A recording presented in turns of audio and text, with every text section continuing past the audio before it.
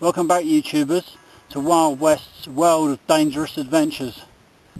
Yes, this is snow. I'm going to be talking about this stuff.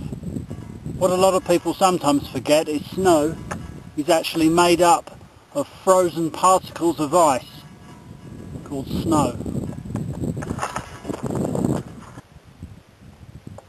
For a small child in a sledge, snow can be the stuff of fun. Or for a hiker that's lost his map and is sliding rather fast to the bottom of the mountain, this stuff can be particles of death. Let's talk snow.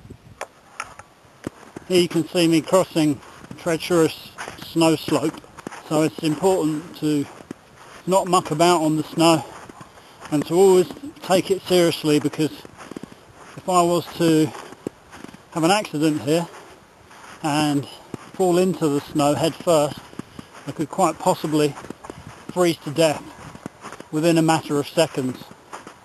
We all know snow is a funny white thing that falls out of the sky, but also snow can sit on the ground like this here. Only last year a couple of hikers were caught up in a similar situation such as this, in a massive snow field. Fortunately they were able to send out an SMS text message using a trekking pole such as this one here, and a broken satellite phone which they found in their pack. The message was picked up by some Delta Force SAS Navy SEAL commandos who parachuted in and saved them.